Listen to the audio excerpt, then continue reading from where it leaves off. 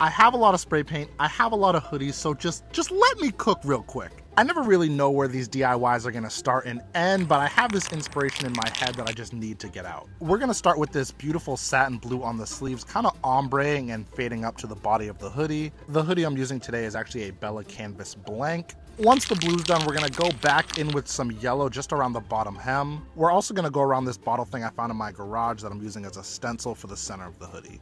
I went back in with the yellow just to darken the hem and fill in some of the blank spaces I saw in the hoodie. For the hood, I sprayed it with both colors because why not? Taking the bottle off was pretty satisfying, nothing bled through. DIYing clothes is pretty hard because you never really know what it looks like until it's on body. But I'm not gonna lie to you guys, this might be my best DIY yet. The stencil on the front is straight, the colors blend into each other exactly how I wanted them to. This is exactly how I pictured it in my head. But let me know what you think. Is it dope or disgusting?